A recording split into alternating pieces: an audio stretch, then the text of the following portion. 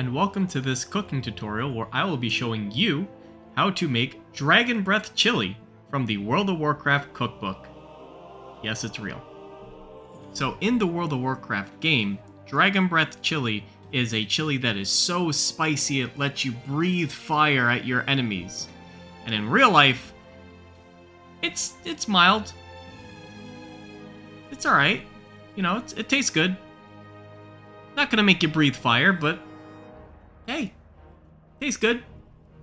Oh, before we get started, I should probably point out, if you are not comfortable with looking at meat, you probably should avert your eyes, because there's a lot of it.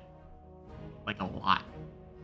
So, to make Dragonbreath chili, you are going to need this. Well, that, technically. So first you're going to start by adding the oil to a large stock pot over medium heat. Once that heats up a little bit, you're going to add the onions and peppers, and then cook them for about 5 minutes, or until they're brown and soft. Once that's done, you add in all of the meat, and you let it cook until it's all browned. Once the meat is browned, you're going to add cumin, cinnamon, cocoa, and tomato paste to the pot. And make sure you give that a nice stir. Once that's done, you're going to add in the beef broth and the beans and fire roasted diced tomatoes. Once you add all that, you give it a nice stir, lower the heat, and let it simmer for 2 hours. After the 2 hours is done, you can get up out of your chair, go over to your chili, and admire its beauty. You could also eat it.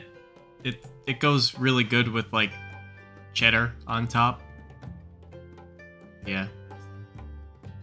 That's it. Thank you so much for watching this cooking video tutorial. Thank you for watching. Bye!